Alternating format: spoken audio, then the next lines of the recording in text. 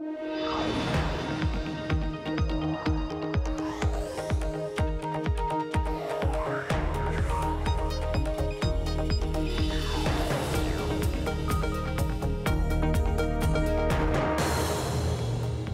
Emily Chang in San Francisco, and this is Bloomberg Technology. Coming up in the next hour, Alphabet advances. Shares spike in after-hours trading after the tech giant says it managed to keep its ad business growing steady in the second quarter. I spoke to Alphabet CFO Ruth Porat about how the search giant keeps it up in the midst of rising antitrust scrutiny. We will tell you what she had to say.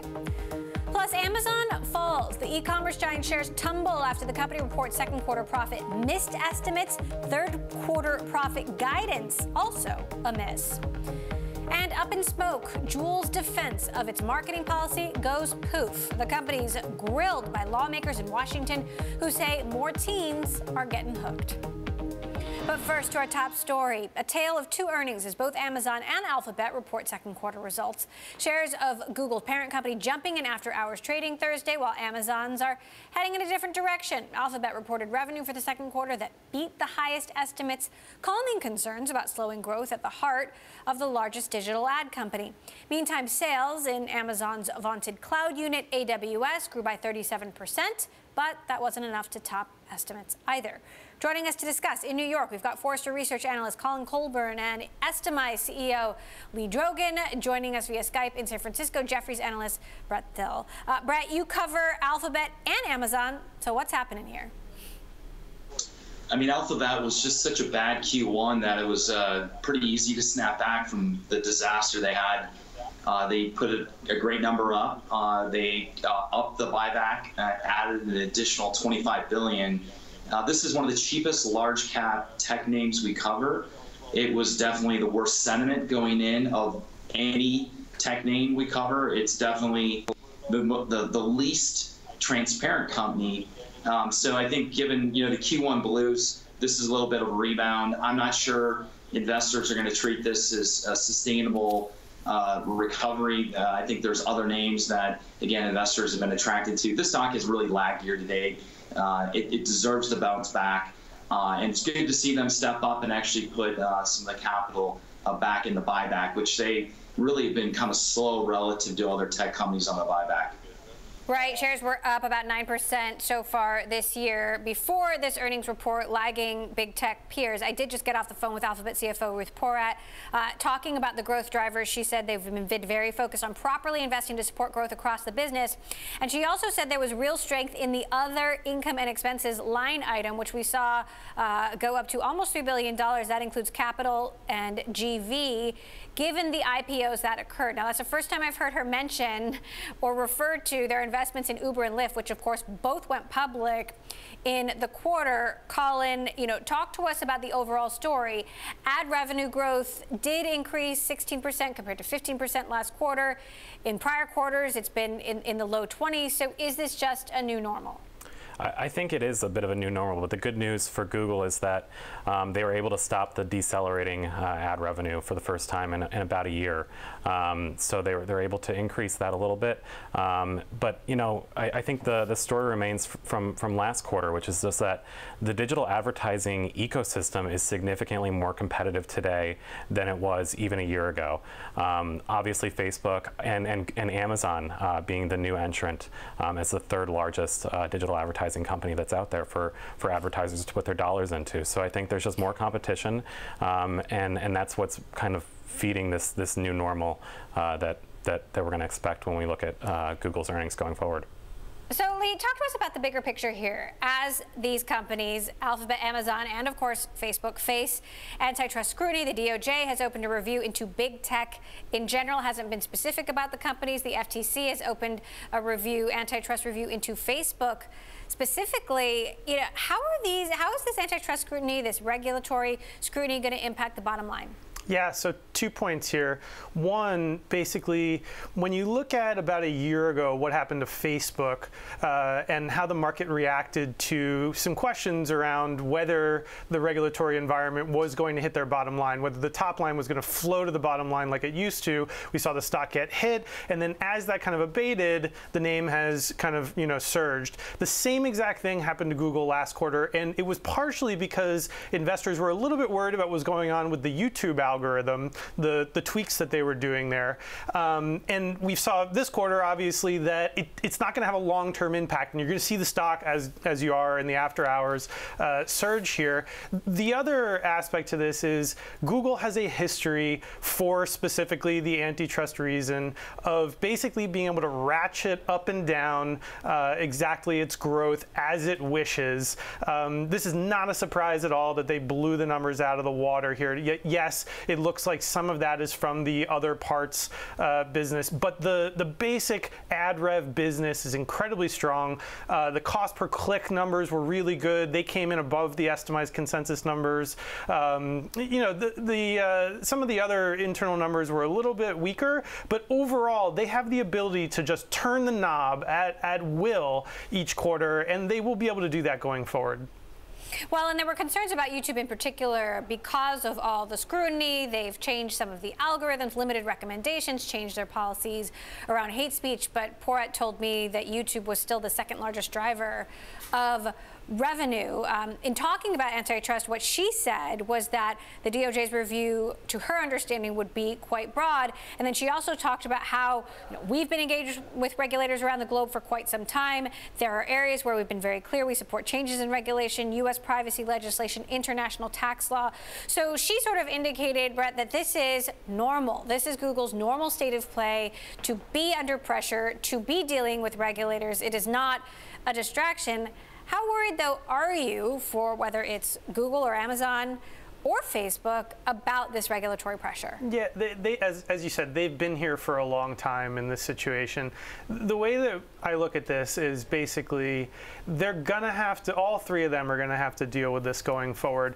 But if you think deeply about the ability of our legislature's ability to actually put any real legislation on the board here that's going to matter, it just won't. What it will do is it will pressure all three companies at the margins to make small changes that could actually have, a decent impact positively in a social way. But you're not going to see them break up Facebook. You're not going to see them, crush Amazon's dominance in the retail space, and you're not going to see them really do anything to Google that will have a massive impact from a regulatory standpoint.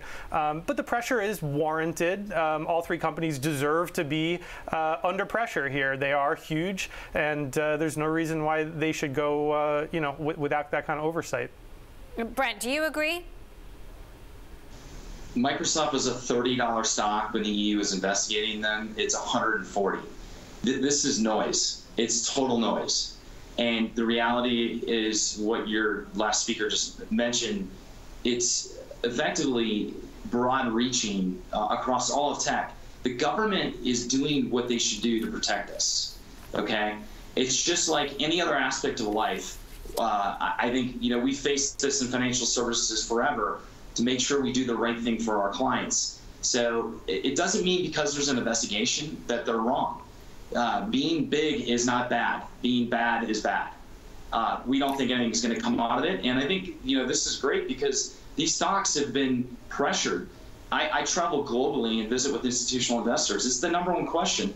And these stocks have been suppressed. Software has multiples. There are multiple turns higher. So we think there's actually room for multiples to go up. And we've been have a very strong view that the big platforms in the internet are great buys at this current level. So, Colin, what are the headwinds then, in your view? I think the headwinds are really, if it goes back to competition for a minute, when you look at the digital advertising market, it's just growing. The pie is growing as Amazon is bringing in dollars from offline advertising. So you have CPGs who have traditionally spent a bulk of their money in in-store placement, whether it's shelf space or FSIs that they're investing in inside the retailer, bringing that onto Amazon's advertising platform. Facebook obviously growing the pie as well, and Google is too. The only problem is that Google is just losing share slightly.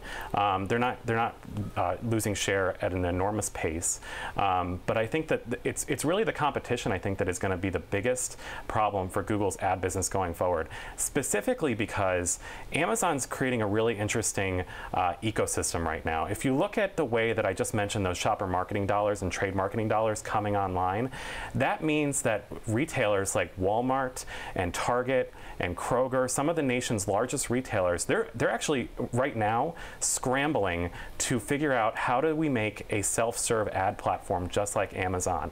So now Google and Facebook are going to have to compete more against retailers. I also am kind of a bigger believer in Pinterest too. I know they haven't had a huge success story yet, but Amazon might pave a path for them to also get into this game in a bit of a more substantial and real way than they have in the past. Well, Pinterest did have a pretty big IPO, so if that's not success, I don't know what is. Colin Colburn of Forrester estimates Lee Drogan. You're going to stick with me. Brent Thill, I know you got to get on some calls, so I'm going to let you go. Meantime, shares of Tesla plunged Thursday. This after the electric car maker posted a worse than expected loss in the second quarter, and another major management change cast more doubts on its future. Tesla co-founder J.B. Straubel is leaving the chief technology job. He has been with the company since before billionaire CEO Elon Musk joined the board 15 years ago, a decade and a half.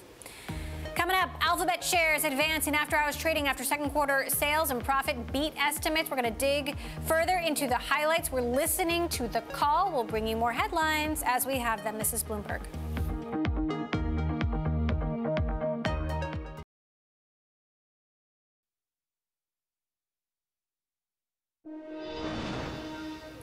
Back to our top story, Google having a bounce-back quarter that saw revenue top analyst estimates. Shares from Google's own online properties, including Search and YouTube, climbed 18% to more than $27 billion.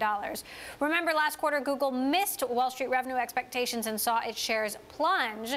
This time around, shares are feeling the love from Wall Street. Still with us to discuss in New York, we've got Colin Colburn, analyst at Forrester Research, and Estimize CEO Lee Drogan. So I want to zero in on the cloud because Google Cloud has been in third place for a long time now, though the entire cloud pie is growing. They've made a CEO changeover. They've replaced Diane Green with Thomas Kurian.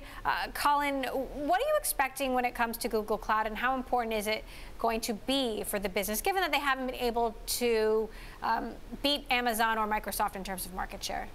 It still is an important business for Google.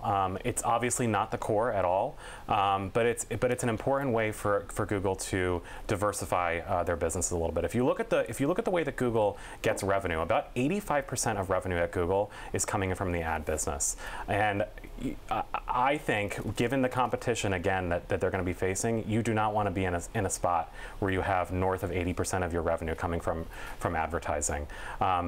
So I think that they're going to place a bigger emphasis on the cloud business going forward. How much success are they going to have? I mean, it's kind of hard to say. They haven't been able to get out of that third slot, as you said. They're facing massive competition against Microsoft and Amazon, who have had a lot of success and who do put significant dollars behind that business. So I think that it'll be something that'll be hard to get out of that third slot, but still a significant part of their business that they will be focusing on going forward.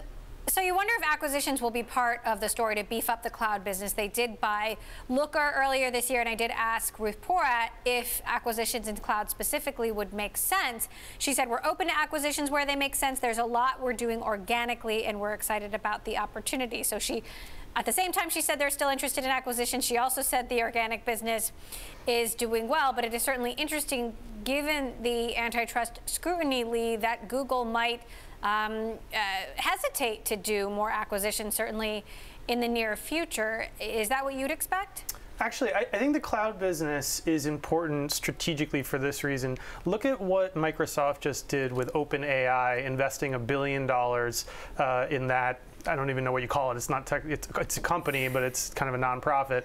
And I think Google will look at their cloud business in a similar fashion, where the technologies of the future that will be scaled out, obviously the cloud business is going to be important for that, and it is in a sense a platform for those new businesses.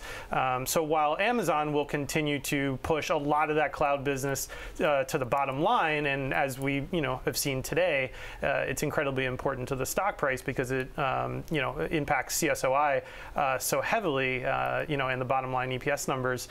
For Google, I don't see it quite that way. I see it actually even more strategic to Google than it may even be to Amazon. OpenAI, an artificial intelligence research company, as we refer to it. Colin, let's talk lastly about YouTube. Of course, there's been a lot of question about how YouTube's business can continue to grow. It is one of the centerpieces of where the scrutiny from lawmakers and regulators around the world is coming from, focused on hate speech, misinformation, fake news. YouTube has made a lot of changes. We've done a lot of reporting on internal turmoil at the company division under Google, and yet Ruth Porat was very positive about growth on the call with me today. She's echoed some of the same things she said on the earnings call with analysts. How do you expect YouTube to weather these headwinds, Colin? I mean, the brand safety issues that advertisers have are legitimate on YouTube. That's, as you said, it's been something that's been under spotlight for a while. Google hasn't found a more automated way to figure out how to monitor for those sort of things. It's a very manual, laborious process that they have in place where they're really just using resources to monitor that kind of stuff. But in terms of like headwinds when it comes to YouTube, I'm not really concerned. When you think about Google's package, last year, a big innovation that Google did was basically bring all of their advertising platforms into the Google Marketing Platform, a more comprehensive, holistic stack to offer to advertisers. And the thing that is great about the way that they did this is that Google's able to offer a full customer lifecycle or marketing funnel offering to the marketplace, unlike anyone else is able to do. Facebook's kind of stuck in this early awareness phase where if you're an advertiser trying to bring awareness about the product or service you're selling, Facebook's a pretty good place. But if you're looking to convert customers, if you're trying to drive direct response right now, Facebook's not so great for that. Google, on the other hand, is great for both. YouTube is great for awareness because people consume more video content today than they did 5 years ago, and we're expecting in 5 years there will be 8% growth in video consumption on a weekly basis by US users. So I'm not really concerned about the YouTube business going forward. All right, good to hear your perspective. Forrester's Colin Colburn, Estimizes Lee Drogan. Thank you both. We're going to continue to monitor the call and bring you any additional headlines. Coming up, she calls herself a hardcore, card-carrying Tennessee conservative. Senator Marsha Blackburn has big thoughts on big tech. We're going to hear from her next. This is Bloomberg.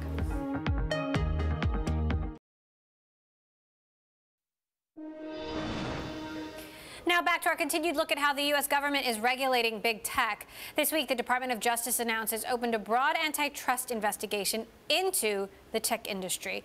Tennessee Senator Marsha Blackburn heads the Senate Judiciary Tech Task Force and spoke with Bloomberg's David Weston about whether big tech has gotten too big. Well, this is a bipartisan group. It's open to every member of the Senate Judiciary Committee. Chairman Lindsey Graham said, all right, we need to make certain everybody's got the institutional knowledge and that we're all on the same page as we begin to look at all the different facets and tentacles with privacy and data security and antitrust and competition and transparency and censorship and prioritization, all of those online issues that affect everyone as they have moved more of their transactional life online and as companies have set up platforms that allow consumers in that B2C relationship to have more of that functionality online. So we got the task force started last week. It is bipartisan. Our first topic was was privacy, and we had the global privacy leaders from Snap, Match, Salesforce, and Mozilla.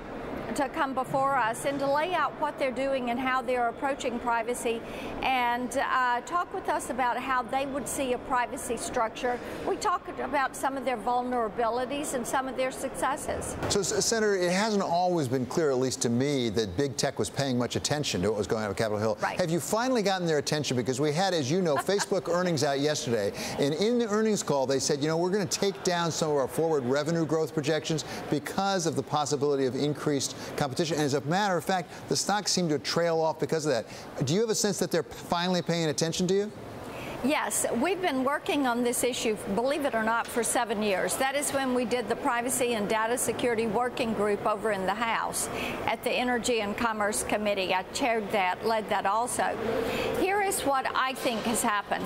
The American public, the online public, has finally realized that when they are on all of these social media apps, they are the product, because these apps and these interfaces are data mining you, whether it is YouTube or Facebook or Google. The revenue stream for them is in your data. And these companies, these social media platforms, are really big advertising companies because they sell your data to third parties, and you don't know that they are benefiting from your data. The better, more high quality the data is, the more money they make. So Senator, I read just in the paper today about some people in Washington talking about the possibility of requiring big data companies, big social media companies to actually pay for those data, pay those of us who might be on Facebook or on Twitter or on Google. Is that a serious possibility that Congress might take action to require people to pay for the data they're getting? This is something that has been batted around for a while, and the companies say, well, we're giving you a free service, so no, we're not going to pay you for your data. But here's why privacy is so important. You need to give the consumer the ability to opt in to protections for their personally identifying information, their sensitive information, and let them opt in if they want you to share that with a third party. You need to give them the ability to opt out and prohibit you from sharing your non-sensitive information, which is many times transactions or searching that they are doing online. That would change the business model of these social media platforms. So, Senator, finally, give us a sense of the timeline, if you can. As I said, we have the Department of Justice now starting an investigation. You've got your task force going. Which will give us results sooner, do you think? We're going to be giving you results on a rolling basis. I think it is highly possible that this fall you're going to see privacy legislation move forward. My Browser Act, which puts in place one set of rules for the ecosystem, one regulator, opt-in, opt-out component. It is bipartisan, and you're going to have Judiciary Committee, Commerce Committee looking at these issues. I think you'll see something soon. Tennessee Senator Marsha Blackburn there. Coming up, Amazon falling in after-hours trading largely on a profit miss. Analysts worried the company will return to a big spending cycle to expand same-day delivery as e-commerce competitors turn up the heat. More next. This is Bloomberg.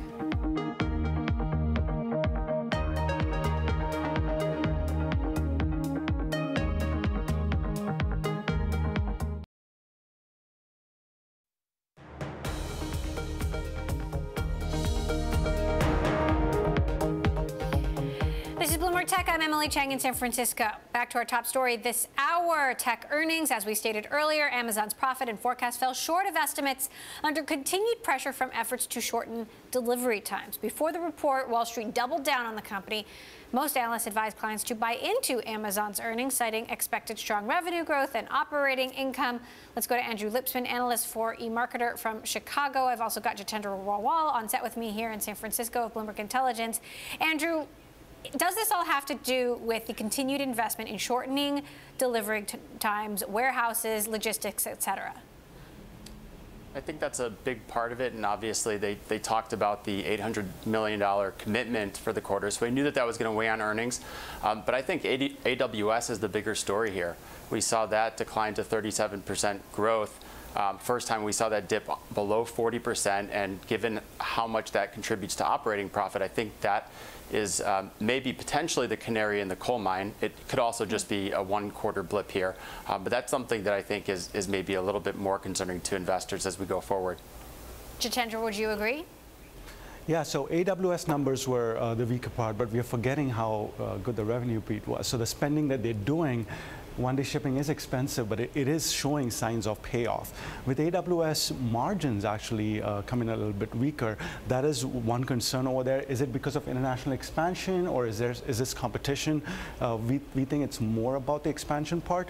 But actually, if you look at their cost structure this quarter, marketing costs really jumped quite a bit, 48%. That's highest we have seen growth in a good 7 years, really. So they're spending a lot more in marketing as well. So they break down marketing? Is it marketing for AWS? They give you a breakdown of advertising portion, not in the quarterlies, in the main filings. But and Amazon spends like more than $8 billion. They spent more than $8 billion last year in advertising and promotional activities. But that growth is something to think about. Like, is this marketing going in terms of one-day shipping? Is it Prime Day related, or is it like, are they trying to sort of fight back here?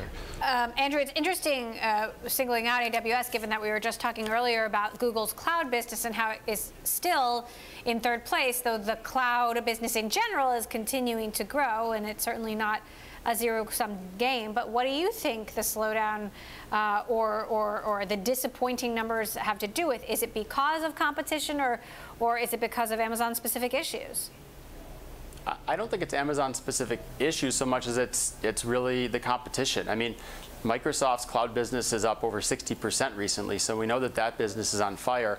But I think the stalking horse here is Google. I mean, we don't have a lot of visibility into those numbers, but you do hear that under new leadership, there's some signs of life here. So if that becomes a really strong third player, now Amazon's competing with two giants. I think that absolutely can eat into that top line going forward. What about Amazon's advertising business, Jitendra, which has been slowly growing, slowly becoming a third-place contender to Google and Facebook in the digital ad market, and it has widely been acknowledged as one of the biggest threats to Google, and perhaps a bigger threat long-term than Facebook? Yes, so the growth has been consistent this quarter compared to last quarter. Obviously, the numbers look a little low because of their accounting change issue that they had last year. But now Amazon's going to get more aggressively into video advertising.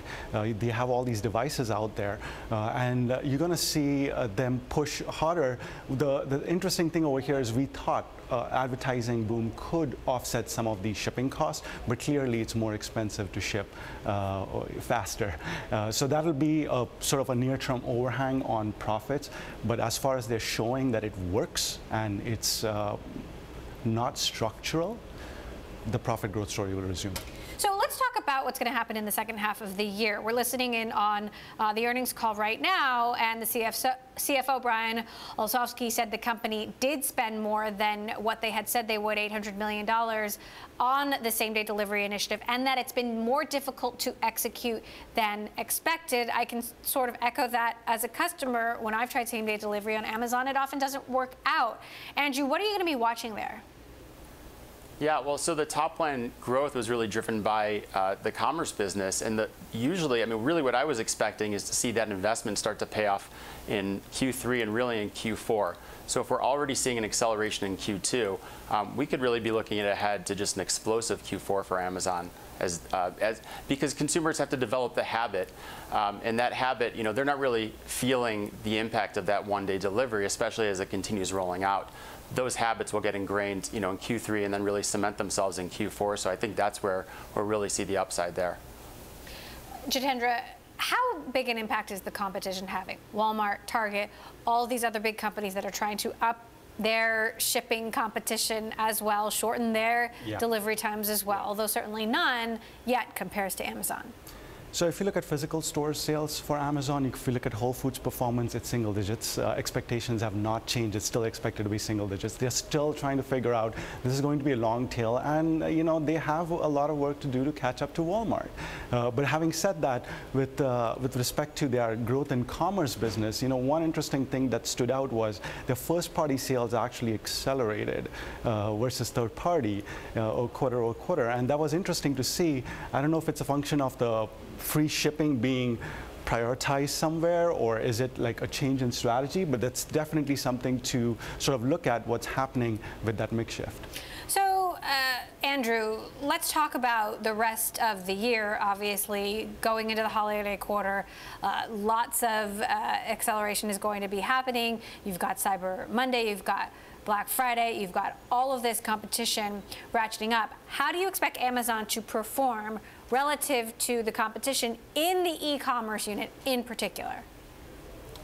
Yeah, so I think there's a few things that really advantage Amazon in Q4, particularly in light of the one-day shipping initiative. So I don't know if a lot of folks are thinking about this just yet, but we get into a really compressed holiday season. Last year we had 32 days between Thanksgiving and Christmas. This year it shrinks to 27 days. So that really advantages someone like Amazon.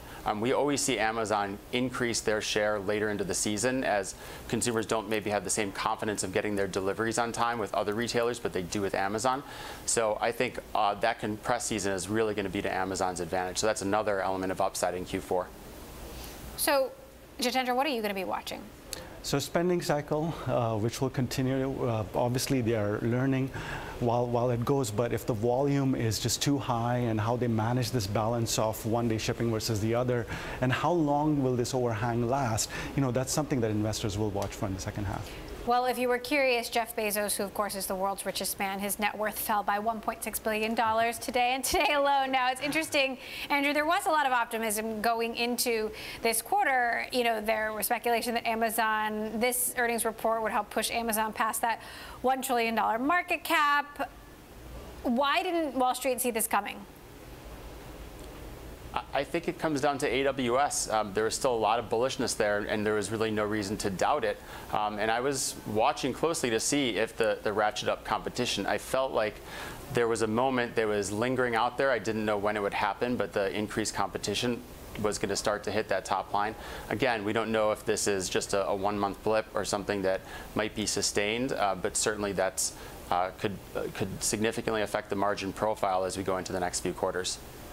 All right, Andrew Lipsman of eMarketer and Jitendra Rawal of Bloomberg Intelligence. Thank you both. We're continuing to monitor the Alphabet investor call that's underway, as well as Amazon's. Here is CEO Sundar Pichai on the company's growth after an earnings report that saw a big revenue beat. Another area where we are investing deeply is YouTube. Every day, users come to YouTube to learn new things. As a result, YouTube has become one of the world's most accessible educational platforms. We see strong growth in a number of areas. Creators continue to build engaged fan bases on YouTube. Channels with more than 1 million subscribers grew by 75% year over year. And Google CFO, Ruth Porat, Alphabet CFO, I should say, broke down the total cost of revenue. Take a listen. Total cost of revenues, including TAC, which I will discuss in the Google segment, was $17.3 billion, up 25% year on year. Other cost of revenues on a consolidated basis was $10.1 billion, up 35% year over year, primarily driven by Google-related expenses. Alphabet CFO Ruth Porat there, along with Google CEO Sundar Pichai, continuing to speak on the earnings call. And sticking with results, Comcast second quarter profit beat analyst estimates. This after new high-speed internet customers offset the loss of traditional cable TV subscribers. The cable giant lost 224,000 video subscribers, but gained 209,000 broadband subscribers in the quarter. Coming up, e-cigarette maker Juul, the latest company to feel Washington's ire. We're going to look at their testimony on Capitol Hill today. This is Bloomberg.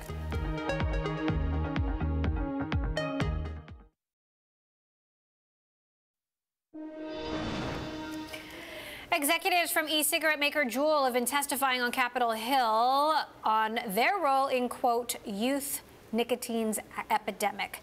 U.S. lawmakers scrutinizing the company's marketing, health claims, and its relationship with big tobacco, namely tobacco giant Altria, which invested nearly $13 billion in Juul Labs late last year. The committee chair summed up lawmakers' concerns. The most important task ahead of us today is to help prevent youth e-cigarette use and nicotine addiction. But to effectively do so, we must trace the origins that led to this epidemic, expose the health risks associated with vaping, and hold accountable anyone and everyone who knowingly put children in harm's way. Federal law bans the sale of e-cigarettes to those under 18. With more on what the hearings have revealed, our Bloomberg tech reporter Ellen Hewitt is with me, and you watched the hearings today. How does this sort of compare to the fiery big tech hearings on Capitol Hill last week? It was certainly a little testy at times. You could tell that there were certain members of Congress who were there at the hearings questioning these Juul executives with very much the point of trying to show that they had lied about their earlier intent to market to teens, or at least now they were maybe trying to reframe it as, like, you know, pointing out all the ways that Juul has tried to prevent teen usage and youth usage of their products. And there were other members of Congress who were more sympathetic to Juul's mission and stated mission of trying to help adult smokers switch away from combustible cigarettes. And for their part, the Juul executives were very firm in maintaining that they had never intended to market to children or to youth under 18, and that they have been pushing for a ban of e-cigarettes for anyone under 21, and that they have basically been trying to make this tool for adults, and that the youth epidemic is something they're very concerned about and would love to have no youth ever using their product. Now, the co-founder did testify today, James Monsey. So let's take a listen to what he had to say.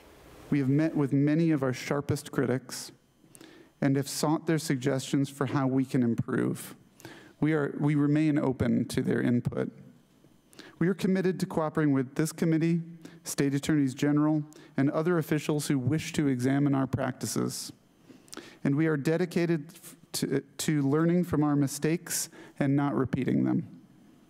In doing so, we hope to earn the trust of this committee, Congress, our regulators, our customers, and the American public. Now, he testified that they never intended for young people to use this, correct? Yeah. And yet, their flavors were like bubble gum and, you know, things that certainly appeal more to children. I don't know that adults. they ever went very far with any flavor that resembled bubble gum. Often the flavors that are cited that were very popular Juul flavors among kids are mango or cream or mint. And sometimes part of the confusion, and this came up in the hearing, part of the confusion about flavors sometimes comes from counterfeit Juul products or Juul compatible products made by other companies that often have these more aggressively youth-focused flavors. And so, you know, Juul has often mentioned that one of the efforts they take very seriously now is trying to crack down on counterfeit Juul-like products that sometimes have these flavors that make parents concerned. So the CEO did not testify. Why is that? Well, that was a question that came up in the hearing, and we didn't really get a great answer. I think part of it, you know, it was still helpful to hear the co-founder, James Monsey, speak. They also had another exec named Ashley Gould. She's the chief administration officer. And these people, you know, James has been around since the very beginning. I think there was relevance in asking him what were some of the original intents of the company. You know, this was something that was started many years ago when James and his co-founder Adam Bowen were graduate students at Stanford. They're both smokers, and they were thinking, you know, how do we create a product that is different from combustible cigarettes, which we know are a leading cause of preventable death in the U.S.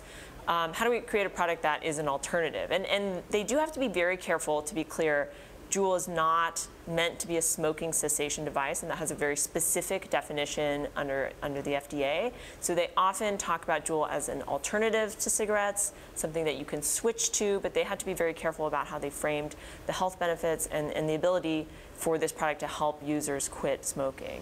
Part of the problem is the FDA has really lagged on regulating e-cigarettes, and certainly they're trying to figure out now what those regulations should be.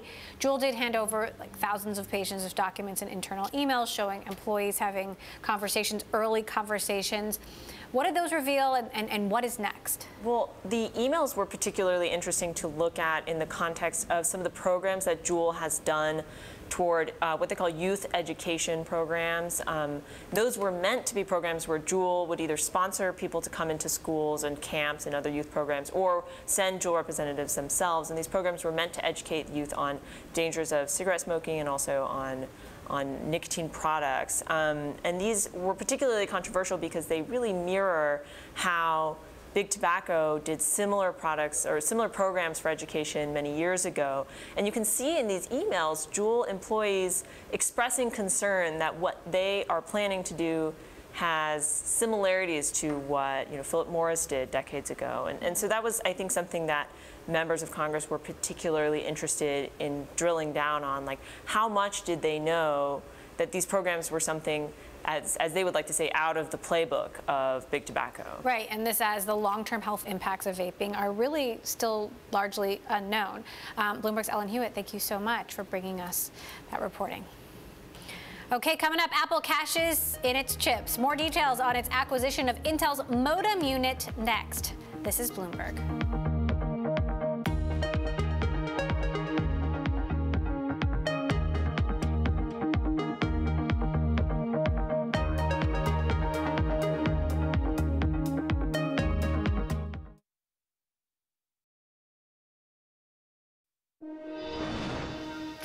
Apple is buying Intel's struggling cellular modem unit in a bid to jumpstart its in-house 5G plans. The deal, valued at $1 billion, will bring in key engineering talent and patents that will allow the iPhone giant to more quickly develop crucial components to connect its devices to the internet. Apple hopes to eventually sever its reliance on Qualcomm parts. For more, I want to bring in Bloomberg's Apple reporter Mark Gurman from LA. So Mark, we knew that this was happening or in the works. Now it is official. What do we know? So we know today for sure Apple is acquiring, subject to closing in the fourth quarter, Intel's modem unit. Now this is the team of engineers and patents and infrastructure that will allow Apple to sort of jumpstart its own efforts to eventually, replace Intel's work and replace the work of Qualcomm, who they just struck a royalty and licensing cross agreement with. So why did Intel unload this if it's so valuable? Well, the issues with Intel's modem unit have been long chronicled. I mean, this was really the inferior company in the all-important modem business, right? The real two big ones were Qualcomm and Intel. Qualcomm was very much ahead, and that's actually why, Apple struck that deal with Qualcomm earlier this year. Right now, Apple uses Intel modems, but, the fact of the matter is Apple's Intel's only relevant customer. So Intel was spending so much money and resources on keeping this unit alive just for Apple, which from a business standpoint under new Intel CEO Bob Swan really did not make sense as he looks to restructure the company and make it more profitable into the future. So what kind of advantage does this give Apple in the middle of a trade war, supply chain issues, and the desire to make its own chips? Right, so building modems is, it's a very intense process, and it comes down to two real important things. You need as many people with the engineering background to build modems as possible. You need the infrastructure, the wireless testing environments, and the partnerships with the cellular carriers, and you need the patents. So Intel had two of those things, right? They had the people. Apple's getting over 2,200 engineers to work on modems now from Intel, plus the important patents. And we saw why patents were so important here, given their little Cold War with Qualcomm they've had over the past couple of years. What Apple did already have was the devices to put this in, the infrastructure for testing, that technological environment to build these modems. They opened up an office in San Diego recently, plus the relationships for testing with wireless carriers globally to actually make this happen. Meantime, you're getting new dribbles from the supply chain, especially as we push towards the expected unveiling of new iPhones later this year in the midst of the trade war and macroeconomic instability. What are suppliers planning for when it comes to volumes this fall? Suppliers, according to our story, are anticipating iPhone units in numbers between 75 million and 80 million to be produced and sold perhaps in the second half of the year. Now, Apple's second half of the year is the fourth quarter and the first quarter for 2020. Now, 75 to 80 million units would practically be in line with what they were aiming for last year. We don't know what Apple sold precisely because they stopped reporting unit sales as those started to turn negative. So this is going to either be a really small increase, a really small decrease, but what I would call an average of flat, which is actually good news given all the pessimism around the iPhone in the last several quarters. All right, well, I know you're going to be busy reporting everything we can expect to see in the new iPhones that you haven't already come in this, we assume, September. Bloomberg's Mark Gurman, thank you as always. Salesforce has unveiled a new partnership with Alibaba Group to enter the Chinese software market. The move comes despite the U.S.-China trade war. The software maker will use Alibaba's cloud to sell its products. San Francisco-based company wants to double revenue by 2023. And to recap our two big earnings stories today, Alphabet and Amazon on opposite ends of the spectrum. Amazon reporting second quarter profit missed estimates. Didn't stop there. It saw the same reflected in its third quarter guidance. It was a different story, however, for Google, as shares surged as revenue beat estimates. Alphabet CFO Ruth Porat explained to investors what expenses looked like in this rebound quarter. Other income and expense was $3 billion, reflecting sizable gains, which are primarily unrealized from investments made by Capital G, GV, and more broadly at Alphabet. We provide more detail on the line items within OI&E in our earnings press release. All right, that's Alphabet and Amazon, big tech for the week. That does it for this edition of Bloomberg Technology. We're live streaming on Twitter. You can check us out at Technology. Be sure to follow our global breaking news network, TikTok, on Twitter. This is Bloomberg.